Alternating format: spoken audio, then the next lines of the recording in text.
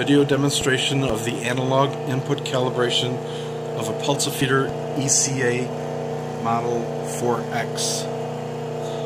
With the cover removed and power supplied to the ECA and the motor running, you will attach a analog input calibration device to terminals 1 and 2, with number 1 being positive and number 2 being negative.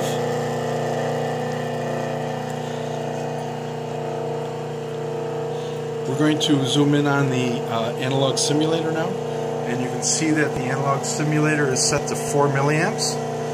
So we're ready to do the zero calibration. At this time, we're going to push the white cal button, and if you notice, the cal input LED will blink slowly. That's indicating that the ECA is ready to accept the low stroke analog input value. At this point, we can now press the white button again to accept that value, and now the LED will blink rapidly. At this point, we're ready to do the 100% value, so let's set the analog simulator to 20 milliamps.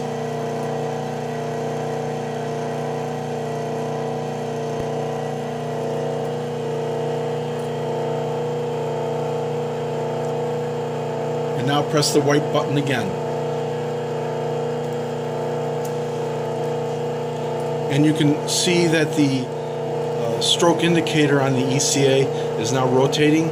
It'll rotate approximately 22 revolutions to get to the 100% value.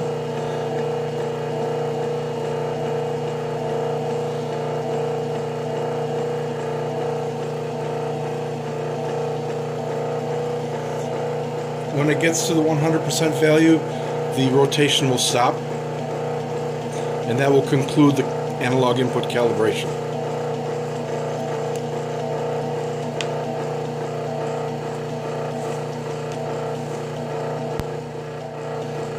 Before you stop it, I just want to demonstrate that it will go down when you change it to like 16 milliamps.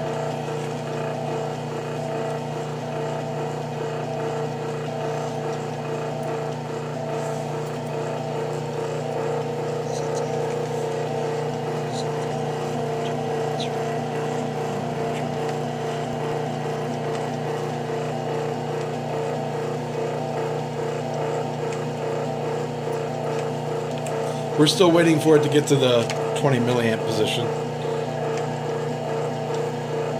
Okay, and you can see that the stroke indicator has stopped rotating. So now I just want to change the analog input signal to demonstrate that there is a change. So I'm going to reduce it from 20 to say 12 milliamps to a 50% value. And you can see that the ECA stroke indicator takes off and begins rotating again. If we were to count it, I guess you would see about 11 turns. So that concludes this analog input calibration demonstration. Thank you.